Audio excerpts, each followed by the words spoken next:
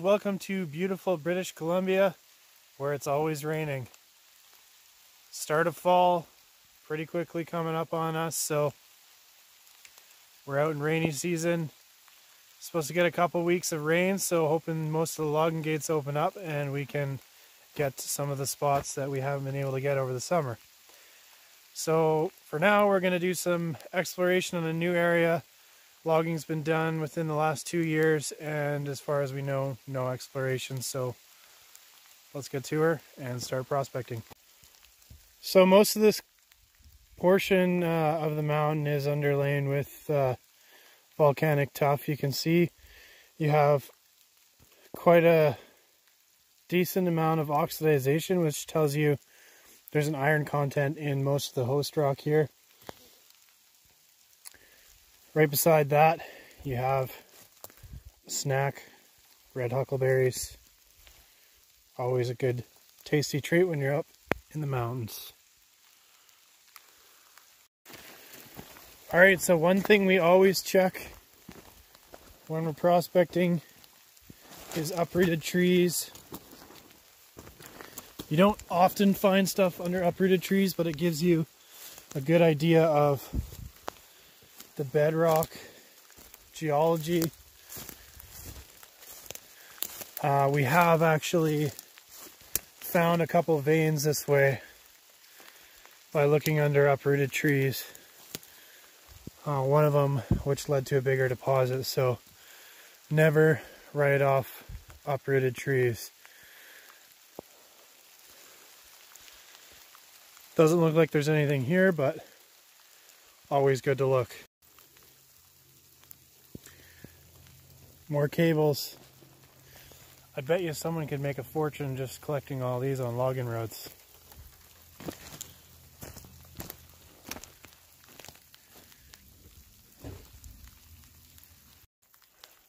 Okay, so here we have a argillitic, slightly tufaceous rock, which would be your host rock here.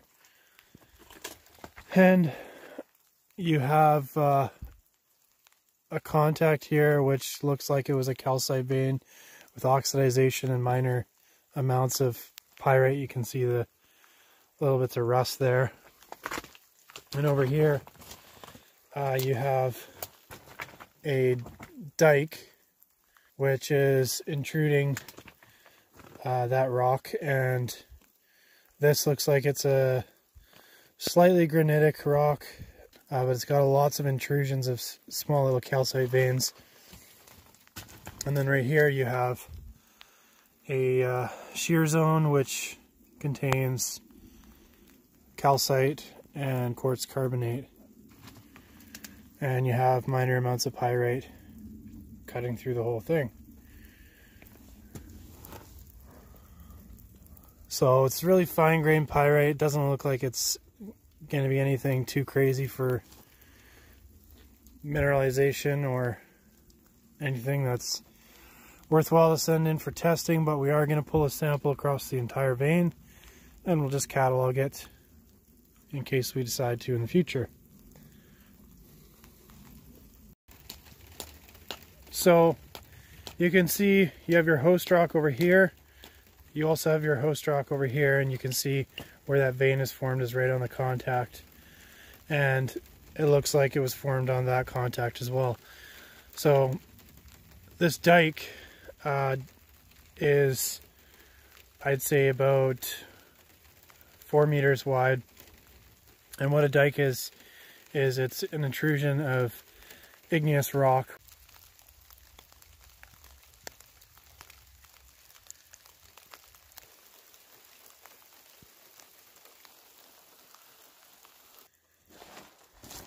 So you have a bunch of hunks of quartz here, and it's running with epidote. So you have an alteration of epidote in your host rock. It's just pretty interesting. Don't see any mineralization.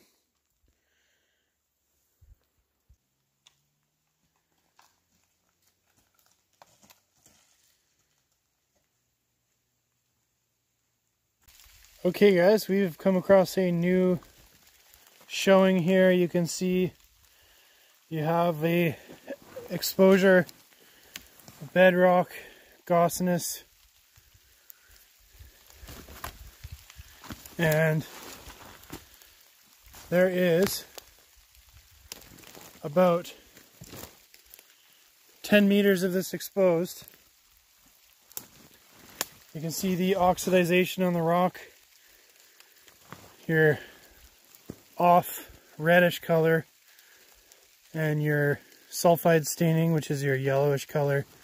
So you have quartzite here is what's left, and deteriorated rock. So you have pyrite disseminated through.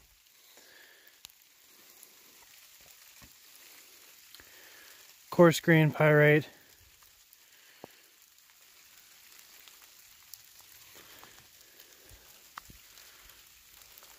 So lots of it all throughout everything. We're going to pull a sample off this entire exposure. We aren't going to send it in for analysis just yet, but we are going to catalog it. See if we can find anything else. Do a little bit more exposing here. We've shifted locations to the other side of the mountain, and we're just going to be taking a sample off of this gossiness exposure here in an old quarry.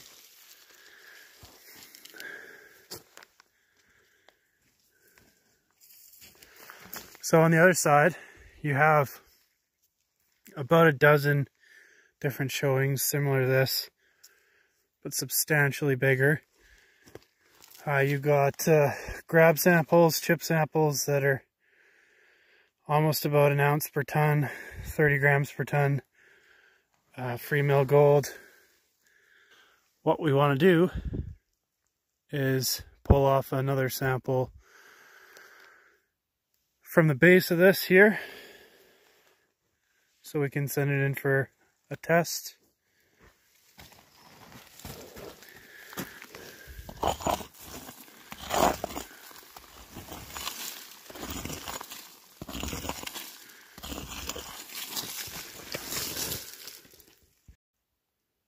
So it turns out ants like gossin as well, and gold. Been leaning up against this bush for 5 minutes, and my prospecting partner came up to me, and I had red ants all over my back.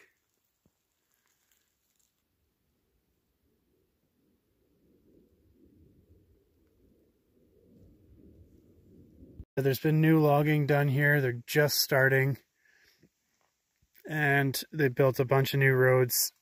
Supposed to be a bunch of showings up here, which were located in about the 60s.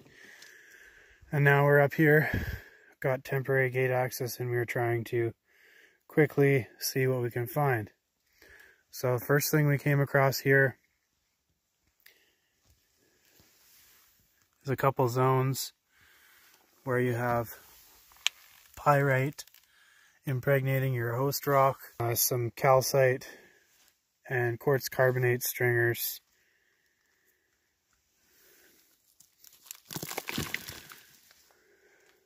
The occasional speck of pyrite seen, but so far we're not seeing anything that great.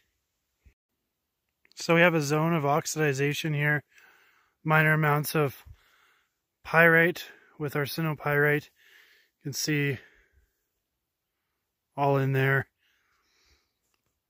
as well as up there. Little bits, free mill gold in there. But it's super inconsistent.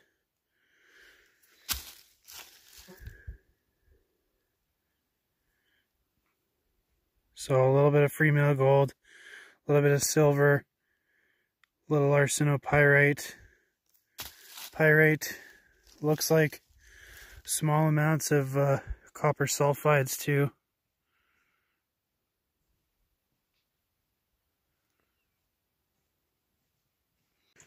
So here you have a volcanic rock, which is slightly argillitic. You can see you have veining all throughout, which is quartz carbonate veining. But you also have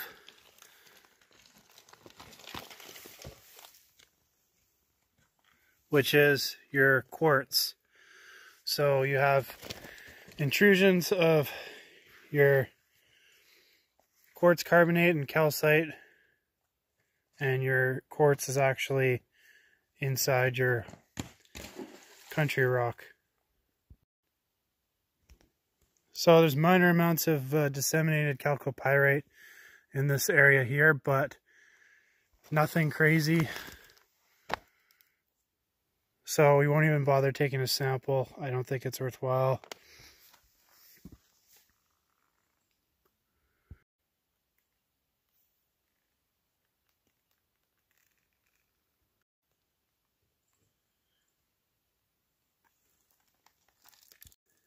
You have epidote veining, alterations of epidote in your rock.